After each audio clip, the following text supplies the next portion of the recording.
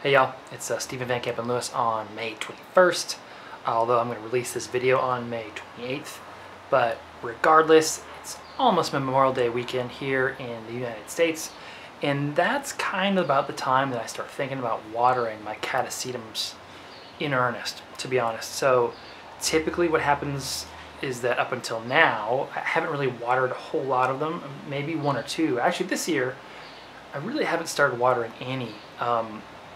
But interestingly enough, I have a lot that should probably be watered right now. So what I'm going to do is I'm going to show you A, which ones I'm going to water, which is probably most of them, and B, I'm going to film this in a couple days after I've watered for the first time so that you can see how the plant just sort of plumpens up. Those back bulbs really get fat. So I'm going to move my Catasetums over here and then show you which ones, well, just give you kind of a status update, and then we'll start to water them, which of course this time of year is super fun, and those of you who are Catasetum growers, you know how exciting it is to finally water for the first time of year. Before I do, I want to let you know that there is some fertilizer, a little bit of, actually some of the Jack's fertilizer that Paula sent me over at Hillbilly Orchids. She has her own YouTube channel, and I've added a little bit of Kelp Max in there as well. So all the plants that are getting watered today will get that sort of little bit of concoction, and hopefully that really jump starts their root growth, their plant growth, and those back bulbs to fatten up. Alright, so I have flipped back the shade cloth, as you can see over there. It is actually raining right now, which you know, apparently even Mother Nature wants to really water these plants. So I say we get it started. And what I'm going to do is, you know, you can see that there's a whole bunch of pretty tall growths right here. There's some flower spikes, and there's even one that's in full bloom. And that one's kind of a troublesome one, but you know, I'll show it to you here in a sec. And what I'm going to do is I'm going to pick up probably 3 of them, and that way I can show you some that are going to get water here, and then I'll put a little flag in them actually so that I can go back and pull them in a couple days and show you how much their pseudobulbs have thickened since I've watered them. And in fact, I'm going to start with this Catasetum tenebrosum, which is right here.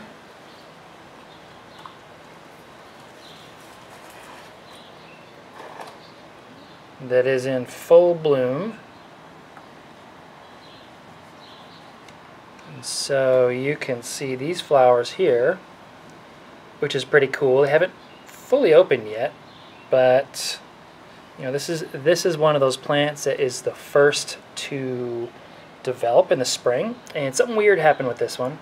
So it has a new growth, but I can't remember if it got crunched during the move or what, but so this new growth basically died back, but the roots kept growing.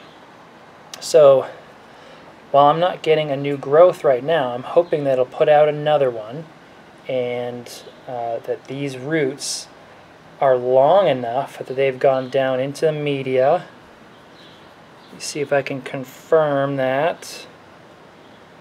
I don't see any in the bottom, but you know, the condition of these bulbs is such that they need water no matter what. So I'm going to water this guy right now and put the flag in it and see what happens. I'm kind of curious. So as you can tell, there's, you know, got a really nice spike going on. This is a really cool one. Tenebrosum is got those dark petals and sepals and that kind of a yellow-green lip there. And this is one that is a weird case with a weird, unexpected result. So let's see what happens when we water this guy.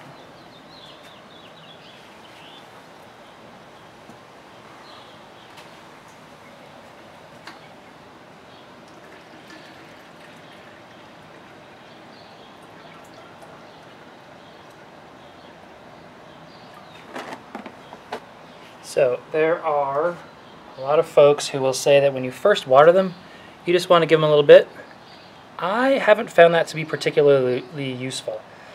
You know, it works if you want to give them just a little bit of water and then come back and then start hitting them with more water after a week or two, but the PET method, there's just this water well in the bottom, and it doesn't really facilitate having just a little bit of water. So as you can see, there's plenty of water down in the bottom here below these holes, and this media will get super soaked.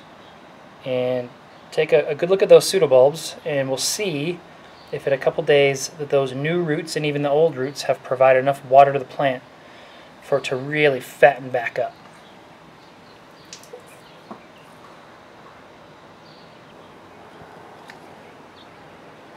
So this is a Chuck Taylor with a couple of buds that didn't make it for some reason. Luckily this is one, a plant this size will bloom several times in a season, a growing season. So while I lost 1, 2, 3, 4, 5 buds, I'll get them all back hopefully on the next bloom. And this is a plant that is far enough along that it can be watered. There's still actually a lot of energy in these back bulbs, but it's 100 degrees outside regularly now. Next week is going to be nice. It'll be in the low 80s, but after this quote-unquote cold front.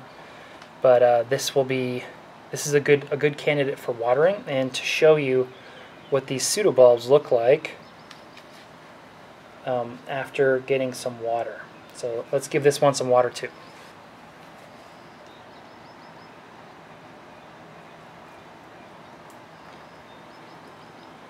So you can see that as I water, there should be enough that it flows over and comes out the bottom. If I was back at my house, I would hit this with a hose pretty hard and just completely soak it through, just tons of water coming out the bottom. But I'm a little constrained here, being here on the apartment deck and just hauling water back and forth. Let's put this one back.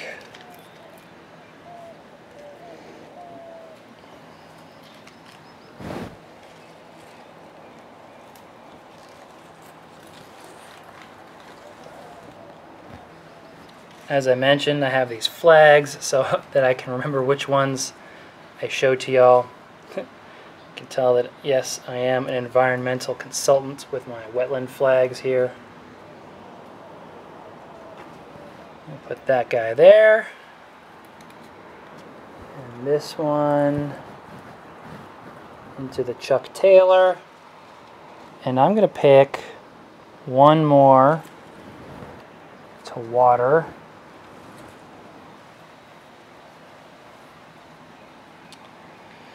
So this is a smaller one. This is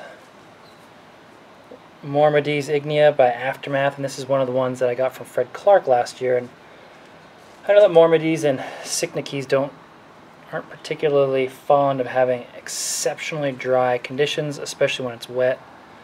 So I was about to say that I'm gonna water this one early. You can see this root is coming down here, but also you can see that this root is starting to wrap around the bottom here. So this guy is good to go. This one is another one that is a good candidate for full-on watering, in part because it's not super excited about being this dry for this long, also because it has the appropriate length of roots. And so you want this is a smaller plant, so a 4-inch root minimum is best to start watering. And that's a blanket rule, it's a generalization, and this guy meets that. These larger ones that are just getting watered for the first time have much longer roots. I bet most of their roots are, getting close to this long. So these larger plants, you can wait longer, and you should wait longer. And then these smaller plants, you're going to have a little bit less, a little bit of a shorter root length before you really start hitting it with water.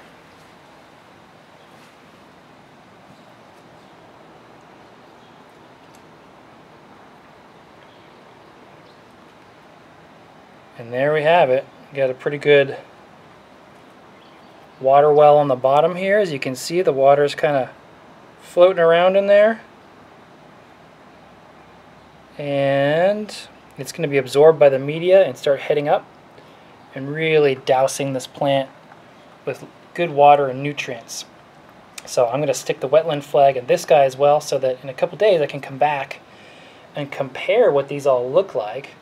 And also, I'm going to water the rest of the plants right now. So I think there's only a handful that are not going to get watered at this point. So I'm going to quickly water these guys, speed up the frame so it's not boring for y'all, and that's it. That's it for today's discussion.